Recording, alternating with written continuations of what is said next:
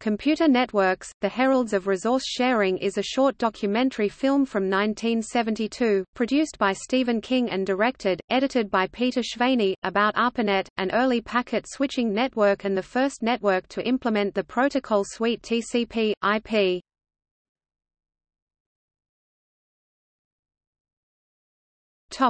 Content.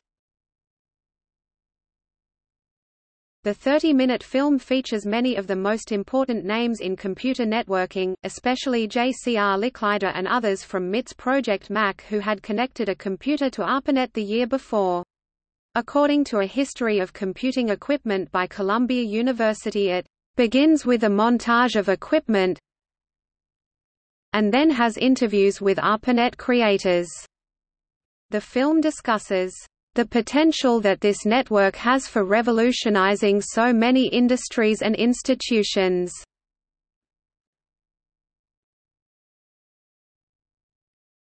Topic: Participants. Speaking parts: Fernando J. Corbato, Corby, voice 045 to 115, face 1 o'clock to 115, 1510 to 1540, Turing Award winner, implementer of multitasking operating systems, J. C.R. Licklider, Lick, 1 o'clock to 140, and many times throughout the film. Licklider discusses how despite the invention of the printing press being a revolution, the transmission of information on paper was slow. He also discusses collaboration, access to digital libraries, the transition to electronic information and the social processes involved in this. Lawrence G. Roberts, voice 140 to 225, SIGCOMM Award winner. Robert Kahn, 225 to 235, 315 to 625, 655, Turing Award winner. Frank Hart, 235 to 315, 625 to 655. William R. Sutherland, Burt, 1350 to 1510.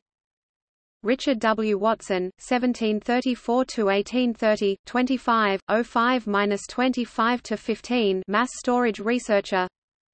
John R. Pastor, 1830 to 1925. Donald W. Davies, 1925 to 2155. George W. Mitchell, 2155 to 2405, voice only, non-speaking. Daniel L. Murphy, behind the titles, several other times including about 1544, unidentified. 827 to 832, with beard and glasses, previously misidentified as John Postel. Topic: Reception. Cory Doctorow called the documentary a fantastic 30 minutes of paleo-nerd memorabilia. Matt Novak of Gizmodo said, "When you hear a man like J.C.R. Licklider describe the information age before it had even begun to trickle into the public consciousness, we understand how forward-thinking these people developing the ARPANET in the late 1960s and early 1970s truly were." Mark Lieberman described it as amazing.